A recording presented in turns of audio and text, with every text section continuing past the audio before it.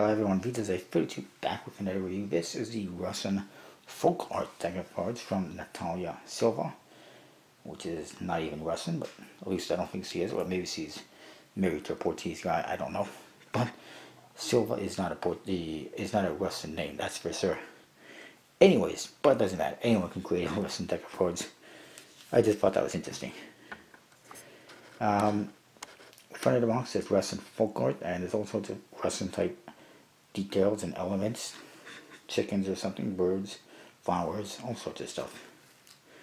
One side says Ericus and Finis, made in USA, and so does the other side.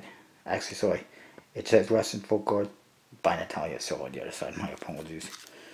Top, just some flowers. Doesn't look like it says anything. The bottom, not glued properly, as you can probably tell, but it's got USB-C information, trademark stuff. The back shows you the back design of the cards, and then you got a standard USB-C seal in red, which you don't see very often, but it's nice to see it. Some people are a little bit concerned over the fact that the box is more orange than red. It could have been, redder like the seal, but the cards themselves are darker colors, so it's not too bad. You get some floral elements on the flaps as well. And then we get to the cards, and like I said, the cards actually do have a darker color than the box, closer to the seal, so it's good. Inside you do get a couple of double backers. Get this one, which is red on both sides.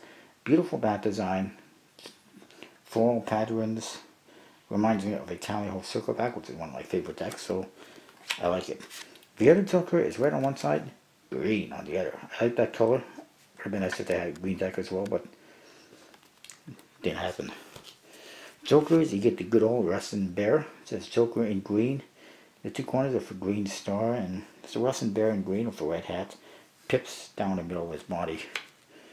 Star on his hat as well. The other one is slightly different but similar. It's a different bear. He's got pips on his body again, and it says Joker in red in the corner with a red star. So you can see they kind of contrast from one to the other. Pretty cool.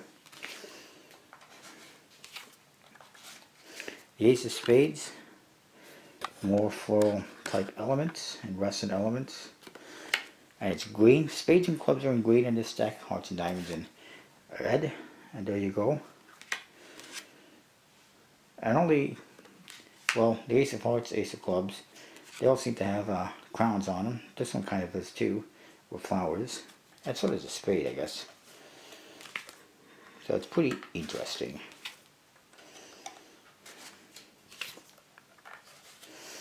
Court cards, they all got a nice Russian doll look to them.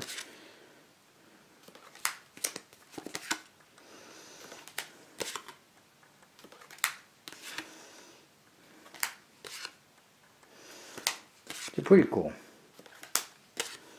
Definitely Russian inspired. They look like those dolls. I forget what to call, but more of that in a bit. If I'm going too fast, I apologize. You can pause and rewind. Number cards, all the twos, all the numbers each have kind of a theme with them. The twos all got a building like this on them, basically. There's some variances from suit to suit. Like there's reversed colors and different elements, but they're more or less the same. The threes all got wreaths, floral wreaths. Fours all got a bird theme. The fives got these dolls again. These are the ones that you see on court cards where you open it up and there's more little ones inside each one. And I forget what they're called though, fortunately. Sixes got kind of flower in the center and some other details, bird-like almost. Sevens all got free flowers on them.